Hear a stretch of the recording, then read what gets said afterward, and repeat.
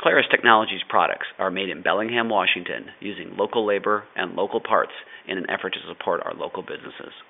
Hello, my name is Carl Thomas, CEO of Clarus Technologies. I want to welcome you to our video how-to series. To get started, we'll need a couple of things to help the change go smoothly. First, you will need your PPE. To cover this, I have solvent-resistant gloves and protective eyewear. We will also need a waste bucket to dispose of waste. Let's go over the simple steps of removing sludge from the sump. First, place the outlet hose into the waste container.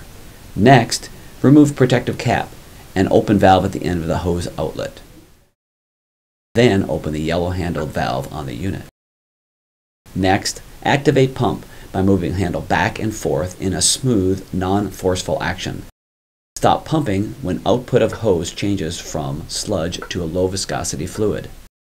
To put the unit away, simply close off the yellow handled valve, then close off the red handled valve at the hose end, return protective cap to the hose end, and finally fold hose back under the cone assembly. Remember, Clarus Technologies has other great products to filter and clean solvent, fuels, and oils. If you want to learn more about these products, please visit our website at www.clarustechnologies.com. Thank you.